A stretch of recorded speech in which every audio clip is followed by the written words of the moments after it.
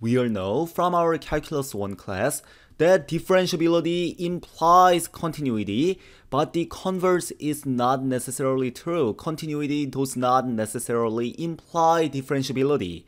But one question we rarely ask in our introductory calculus class is whether f prime is necessarily continuous. And specifically, my question is if a function f that maps from the set of real numbers to the set of real numbers is continuous and differentiable at every single point, those derivatives have to be continuous at every point. And if you've never seen this before, pause the video and think about this for 5 seconds, 10 seconds, and see what your intuition is telling you. Well, I'm going to tell you the answer right away. The answer is actually no, derivative does not have to be continuous. And as an example, we are going to take a look at this f of x.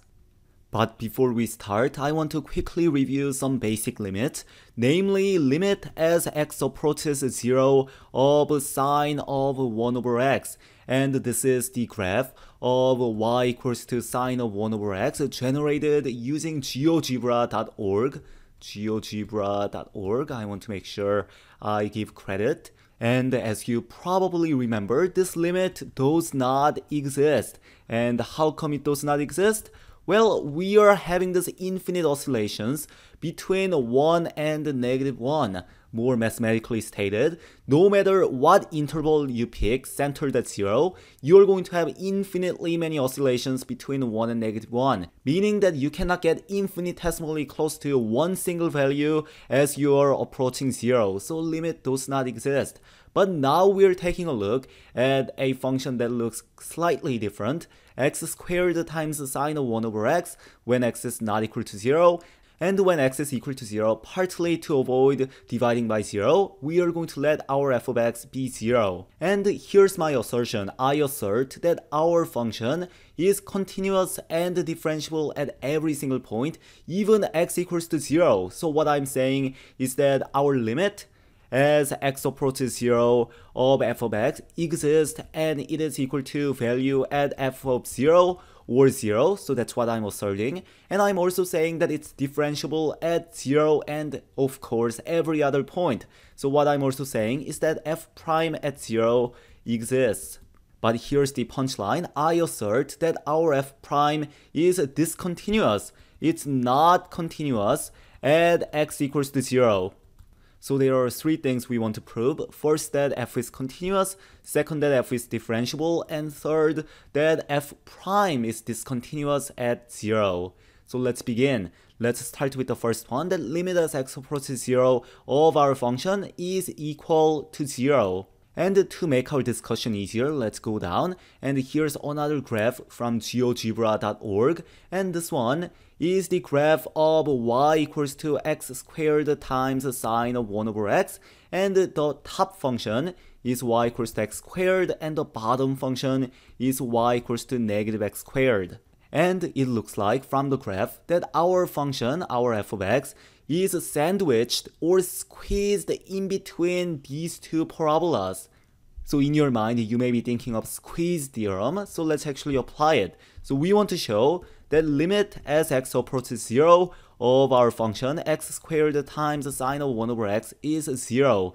And the easy way of proving this is to realize that our sine of 1 over x is a bounded function. It's always between 1 and -1, no matter what x you plug in, because sine of any real number is always between -1 and 1. So this inequality is telling us that negative x squared is less than or equal to x squared times sine of 1 over x is less than or equal to x squared, multiplying every single side by x squared, which is non-negative, so we don't have to worry about flipping the signs. And we see that limit as x approaches 0 of negative x squared and x squared are going to be 0, which means our function that's sandwiched in between them by the Squeeze theorem is also going to approach 0 as x approaches 0. So we are approaching 0 right here. And since we are letting our f at 0 be 0, we know our function is continuous at 0. Now let's prove our second assertion that f is differentiable at every point.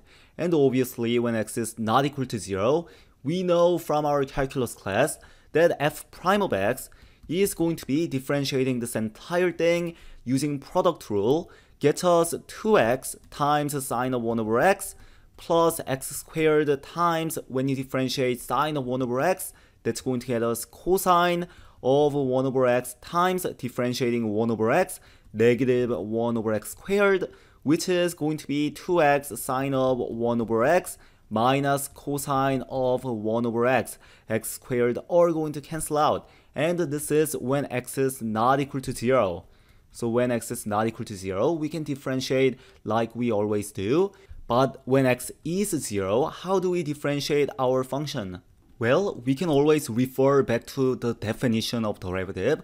The derivative at x equals to 0 is defined to be the limit as x approaches 0 of our function x squared sine of 1 over x minus our function at 0 over x minus 0. So I'm just using the definition of derivative. And if this limit exists, we know our f is differentiable at 0.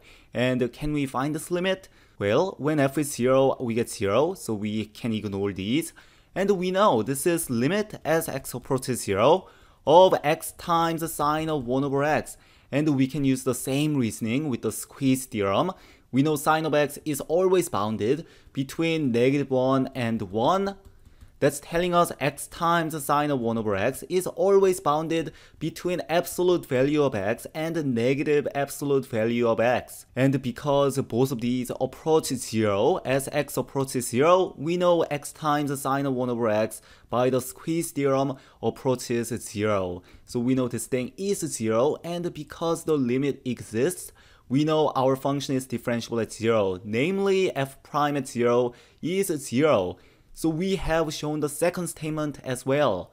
Now, on to what we want to show, that f prime is discontinuous at x equals to 0. So let's take a look at our f prime. And now let's take the limit as x approaches 0 of our f prime of x, or in this case, 2x sine of 1 over x minus cosine of 1 over x.